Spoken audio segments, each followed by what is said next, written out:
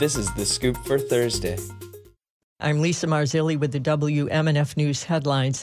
The Southwest Florida Water Management District is banning campfires and other sources of open flame on district conservation lands.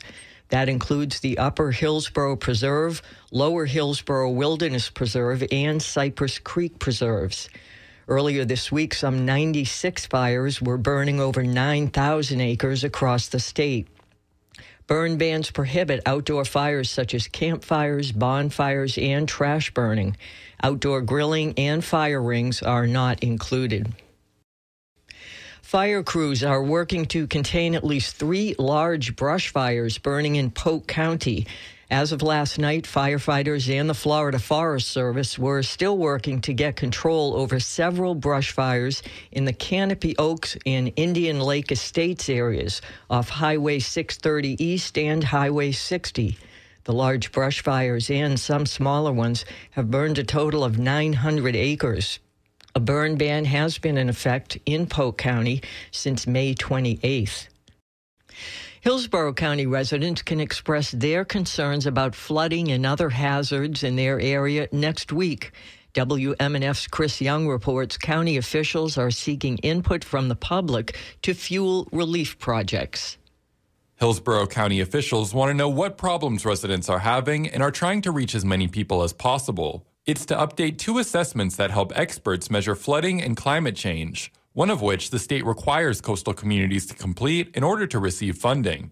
Troy Salisbury is Hillsborough County's Hazard Mitigation Resiliency and Sustainability Manager. We don't know as staff, we don't know all of those vulnerabilities that people deal with on a daily basis.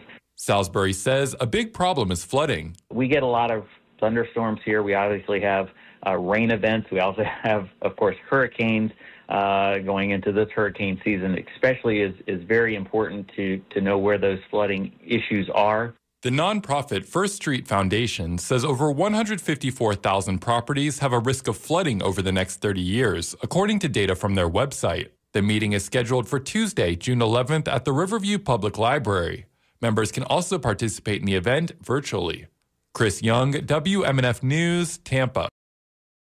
The city of Lakeland has denied a request from the NAACP to release police body video cam of a confrontation between at least 2 officers and a teenager on Memorial Day weekend.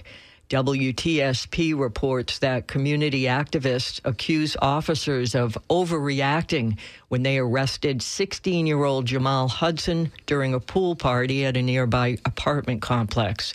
Video taken by a witness shows Hudson being held by the hair as officers punched and then tased the teen, knocking him to the ground. Hudson has been charged with trespassing, battery, and resisting arrest and is scheduled to be back in juvenile court later this week. Lakeland NAACP branch president Terry Coney says releasing the video would help address transparency concerns and allegations of police brutality within the department. However, Lakeland Mayor Bill Mutt said for now they are denying the NAACP's request, citing procedures in the Florida's Officer Bill of Rights, which applies to any situation in which a law enforcement agency is conducting an internal investigation of one of its own. Robert Dubois was sentenced to death for rape and murder in 1983, but he was later exonerated, and his story is being chronicled by the Tampa Bay Times. Yesterday on WMNF's Midpoint, suspended Hillsborough County State Attorney Andrew Warren talked about how the conviction was overturned. There was a concern that he was the wrong person. The conviction was based on 2 very flimsy pieces of evidence. One was bite mark, which was the idea that a scientist could look at marks on somebody's skin and conclusively say that bite belonged to Andrew Warren. You can hear the full interview on WMNF.org.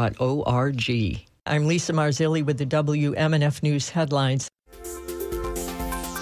This is The Scoop, recorded at WMNF Tampa.